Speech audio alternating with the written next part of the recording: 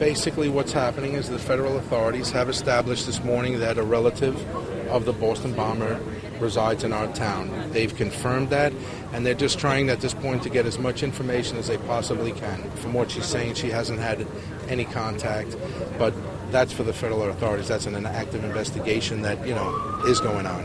How were you notified that she was here? Basically, we were notified that another media outlet had contacted them or had tried to make contact with them. That was this morning about 10 o'clock, 9:30, 10 o'clock. Can you describe her demeanor? She's like the rest of us. She's heartbroken. She's very surprised, upset, and, heartbroken, like we all are. Has she had any contact with her brothers? She's stating no. She's lived here for years, for several years, from what we've found out.